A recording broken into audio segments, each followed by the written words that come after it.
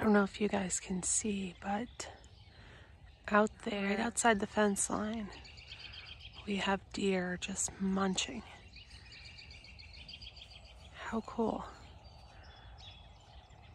I don't know if you can see them, but there's one right there, two over here.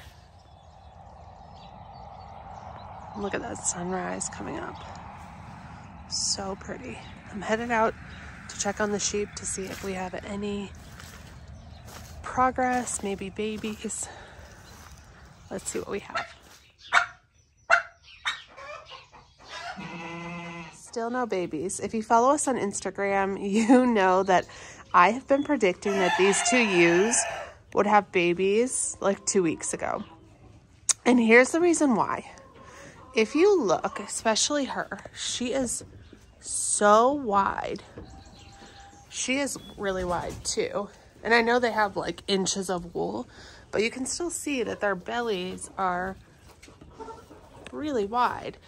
And her especially, her udders are huge.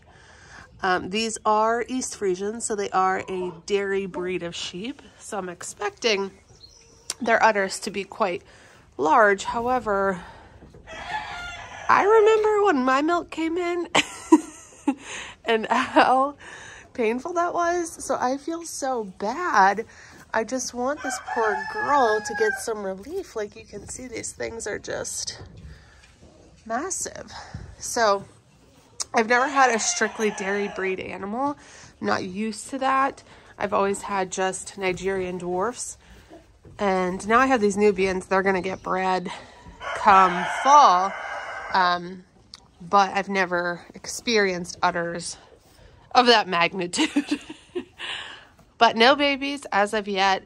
Let's go inside, grab some coffee, and chat about things going on here on the farm. Just poured myself a hot cup of coffee.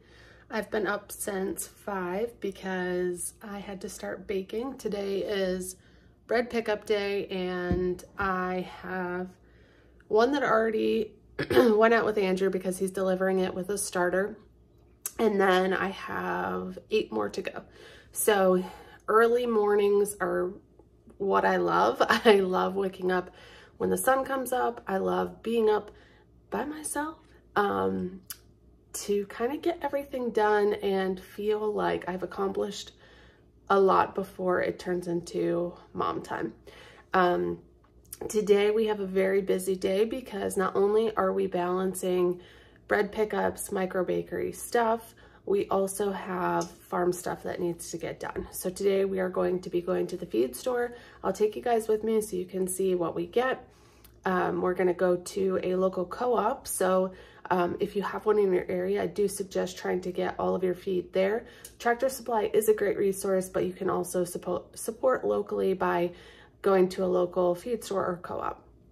So I'll head out there in a little bit after I've finished all of my bread so that they can cool. So we're gonna have a busy day ahead of us. I hope you guys hang out with me, and I'll show you all the things. One thing that I wanna cover really quick is if you are local to the Erie area, I am going to be having an in-person sourdough workshop. I am currently working on nailing down a location and a date, so that is in the works. If you're interested in that, please go to the description in this video and subscribe to our newsletter that is on our website. I'll put everything in the description, but please sign up for that because that's where I'm going to give all of the information for when that stuff is available. I'll also put my bakery link in the description. On the bakery link, you can also order a starter and some fun merchandise, but everything will be in the description.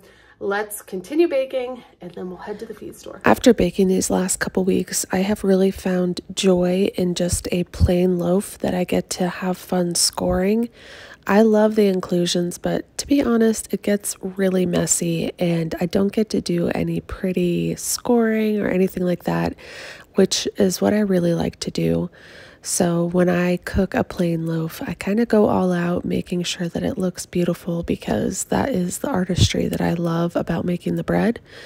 Don't get me wrong, I love a good pepperoni and cheese, but there's just something about being able to score a loaf and know that it's going to turn out looking like a piece of art at the end is just something that I think is very special about sourdough. My customers typically love the inclusions. They're not really so concerned about having a beautiful loaf of scored bread, if I'm being honest, but I still like it, and I hope people keep ordering it. Everything is out of the oven. I have it cooling. I am going to actually have to run to the store because I need to get more bread flour. I just realized that Easter orders are due in like a couple days. So I need to get my Easter orders done. I need to start that tonight. So I am going to head to the store, grab a bunch of flour, come home, feed my starter because I don't even have enough flour to feed my starter, and then we'll go to the feed store. So plans have changed just a smidge. Headed to good old Walmart to pick up bread flour because it's the closest to our house. And then I have to go the complete opposite way to go to the feed store. So we're just kind of running all over today, which is fine.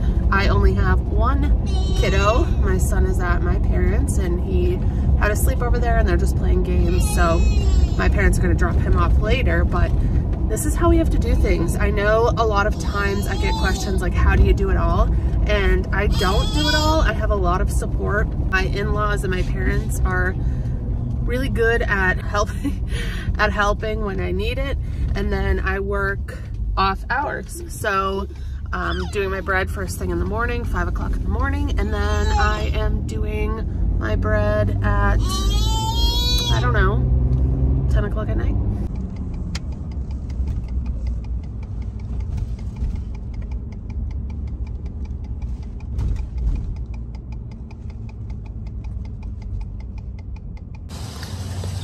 Getting feed, huh, monkey? Grabbed all the feed that we need. I had a bag and a half of our sheep and goat feed already at home that I bought extra last time. So I only had to grab 5 100-pound bags of the egg mash. They make it here, so it's cheaper than if you were to go to Tractor Supply. Plus you can get 100-pound bags, and then we just have these big metal like drums, I guess you would call them, that we put it in. Perfect for putting our feed in. So that's what we do. That's how we store it. Just got home, and in between going to Walmart and going to get the feed, I popped back home and fed my starter. My house is an absolute disaster because I was doing bread this morning and literally just dishes everywhere. So don't mind it. But this is my starter. I fed it probably a half hour, 45 minutes ago. It was down to here and it's already bubbly and active. So in another hour or so, I'll be able to use it and we can start the Easter orders. As I'm here working on my loaves, I got notification that a retail store is interested in selling my sourdough, which is super exciting. So there's a few loops that I have to jump through to be able to do that. However, they want to see some samples tomorrow, which means I need to start some loaves ASAP to fulfill all my Easter orders and then this new, hopefully, retail partner. So I still don't feel comfortable yet starting my loaf. Here's my starter. You can tell it's really active, but it's not where I want it yet. I would like it to be up to here at least before I get started with it. So we're gonna give it a couple more hours and then hopefully by 3, 4 o'clock, I'll be able to start it, but it's looking really good. Some things that are happening on the farm that I wanted to talk to you guys about, and we kind of got carried away, which is how my days go. One, waiting on those lambs. I am going to start milking my sheep 2 weeks after they birth. Now this depends on what their udders look like. I'm gonna make adjustments as I go. If they each have one lamb and their udders are looking really full, then I'm just gonna share with the lambs that I'm gonna milk and let them feed, and we'll see how it goes. A lot of people I've talked to said that's how they do it. They typically, if they have 2 or 3 lambs, then they'll wait 2 weeks before they start milking just because they want that lamb to be able to get all that colostrum. They want the lamb and mom to bond, and then they'll start pulling her for milking. Again, I'm not sure how this works. This is my first year milking sheep. And I've only milked goats in the past, so we will see how this goes. So that is the first thing. The second thing that I wanted to update you guys on is my plant sale. A few videos back, I talked about doing a plant sale.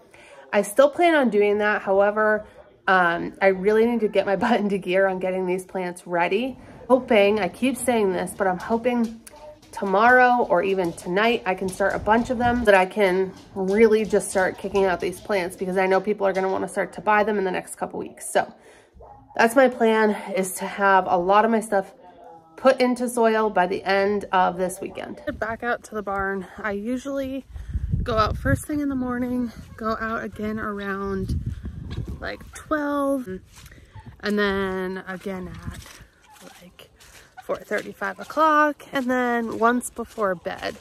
We're just checking to make sure that the sheep have not lambed or have lambed, just to make sure that we have everything covered if they start and we need to assist. But right now, when I go out in the afternoon, it is my time to collect eggs.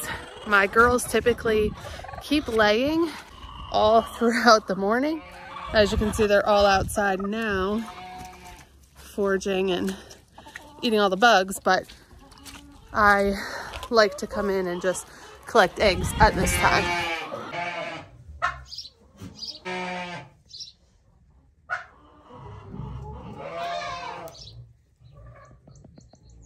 No updates as far as the sheep go. I did collect some eggs. Tomorrow is egg delivery day, so I take them to a local store, and they are selling about 12 dozen a week, so that's what I've been taking them.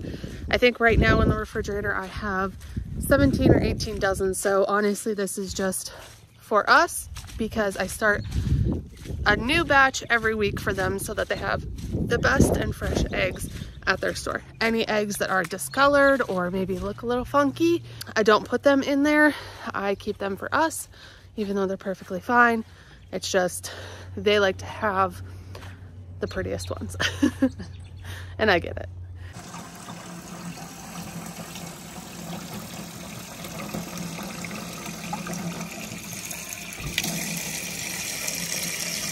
Let's get back to sourdough. As you can see, my starter has become very active. You can see the bubbles all over the top, and it is ready to use.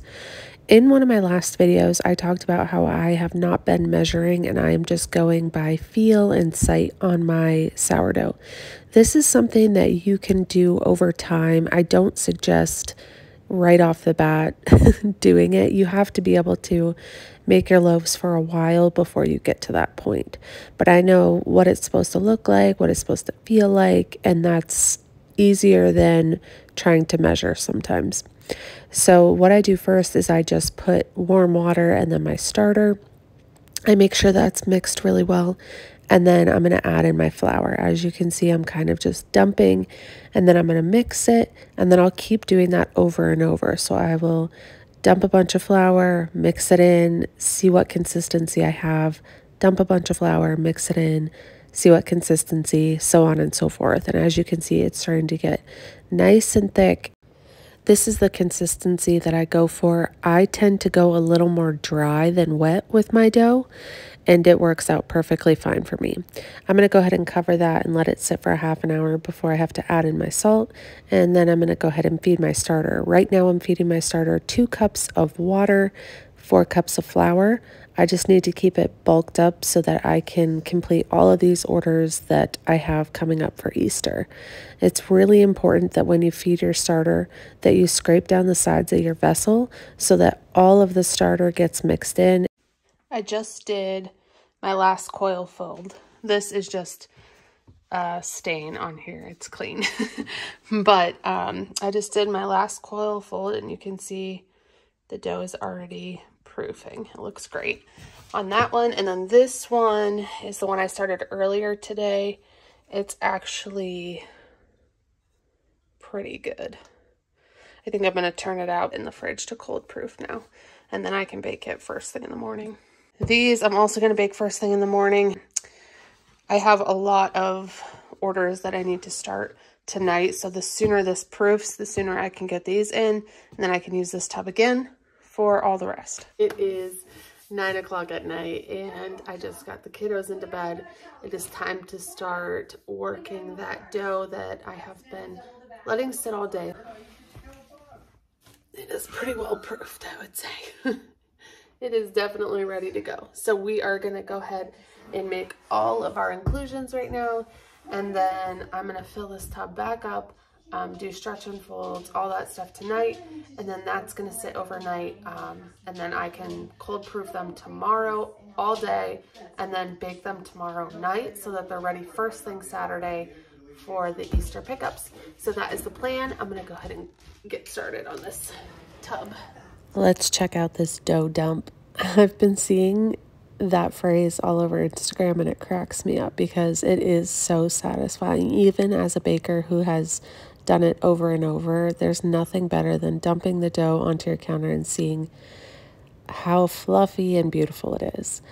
So something I just started doing, which I don't know why, I should have started a long time ago, is measuring out each loaf. I noticed my loaves were pretty inconsistent, and that's not good. You want your customers to get the same size loaf every time. So what I did after this was actually put a bowl on my scale so that it wasn't just like falling all over the place. However, my loaves are typically around 2 pounds. So as long as I'm right around that mark, I feel good about it. And then I just start making my inclusions. I used to try and separate my loaf into what I thought was equal parts, and then I would just start making my inclusions, but I didn't think that was working. So this is the new way I'm doing it, and it seems to be much, much better. My loaves are a lot more consistent now that I'm weighing them. Some things to keep in mind when you're doing your inclusions is you want to make sure that you're getting all of your ingredients mixed throughout the dough. So I like to do the burrito fold when I'm doing my pepperoni and cheese inclusion, because then I can ensure that pepperoni and cheese are going to be in pretty much any bite that the customer takes. You want them to cut open that bread and see the pepperoni in the middle. You don't just want it on the outside. You know what I mean? So we're going to go ahead and fold this up into the bread to make sure that they are getting a good amount of ingredients in every slice. Another thing to keep in mind when you're doing your inclusions is to make sure that you are really getting a lot of tension in the top of your bread. This is going to help with that spring in the oven. And now I'm going to be shaping an everything loaf. I make these a little bit different. This, I just pull the dough as if I'm going to be making myself a plain loaf, and then I'm going to spray the top with water and put my everything seasoning right on top. It is really important that you spray it with water before you put the seasoning on, or you will not have any seasoning on the top of your bread. I've tried to just make it stick on there without water, and that does not work. Another tip, if you're making an everything loaf of bread or any sort of seasoning that's on top of your bread, is you want to lightly flour your banneton, very lightly. You don't want the dough to have a ton of flour on the top of it, because that takes away from those beautiful seasonings that you want to see on the top of your bread. Once I get my dough into the banneton, I do pull it again to get more tension on the top of the dough. Feel free to play around with shaping your dough. There's so many different ways to do it, but I'm getting pretty tired. I'm going to put this one in the fridge, and then I'll pick you guys back up in the morning. I'm back in the kitchen. I have a lot of orders for Easter that I have early pickups scheduled for. Like I said earlier, I got a very exciting notification yesterday regarding possibly getting my bread into a retail location. So I have some samples that I'm going to be sending today as I drop off my eggs. We will see if he likes them and what kind of thing we can figure out so that I can sell them there. But I wanted to thank you guys so much for hanging out with me. I know it was kind of all over the place, but that's my life here. We do a lot. Not only am I running this micro bakery that takes up a lot of time. One thing I do want to say about doing sourdough, if you are going to start a bakery in your house or anything like that, it is time consuming and it's a labor of love, and that is something that you need to be aware of before you start. It's not something that you're going to be able to just package and ship. So if you're looking for something where people place orders and you just ship them out, that's not this. That's just something you kind of have to really assess if that's something you want to do. It's definitely, like I said, a labor of love. However, it's very rewarding when you get those messages that say like, this is amazing, my family loves it, and that just makes my heart so happy. So I want to thank you guys so much for hanging out with me. I'll catch you in the next video. Hopefully we'll have lambs by then. Bye, friends.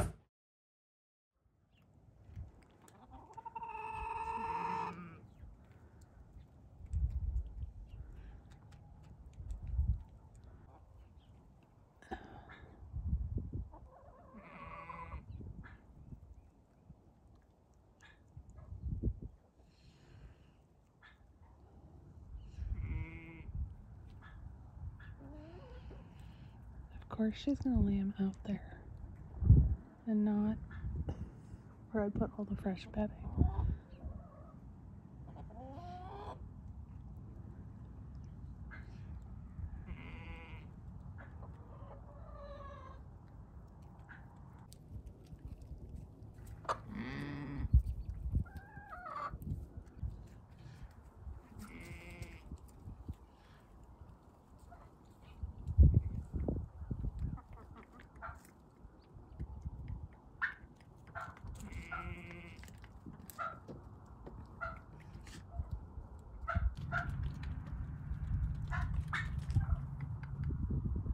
These doofuses running around playing while she's trying to have a baby.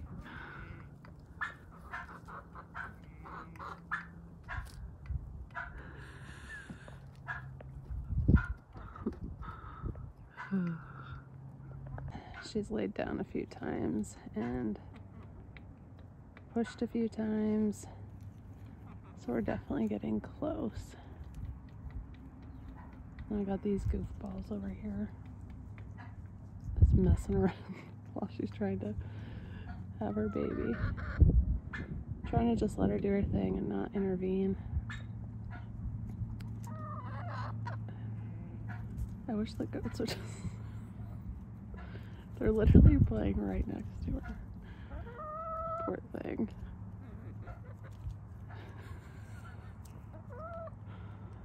There she goes, pushing. Come on, Mama.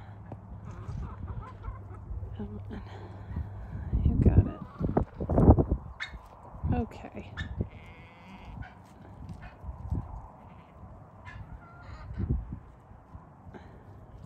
Moral support, I guess. Nothing yet. Alright, I'm gonna leave her be for a little bit longer. See if she can push her out, or him, or whatever it is.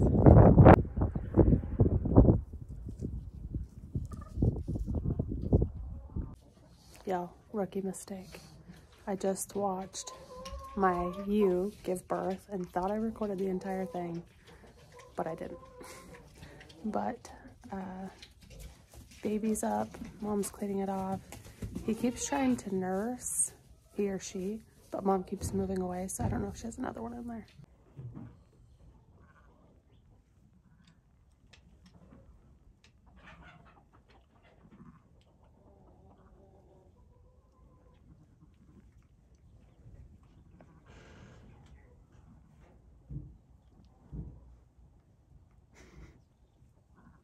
It's like a dance.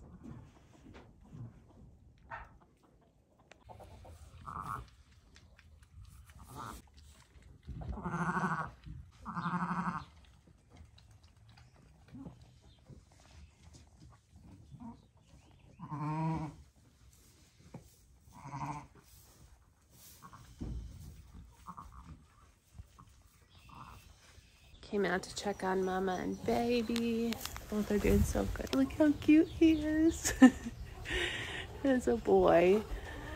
Okay, so they are bred with a Clin Forest. So these are East Frisian Clin Forest cross, which is why they have the black spots, which I think is so stinking cute. He's so curious. Hi, bud. Look at that. Oh, he's so cute. They're doing great. Oh, look at you. Your ears are so cute. Yeah, you're so strong. Yes, you are. Yeah, you did great.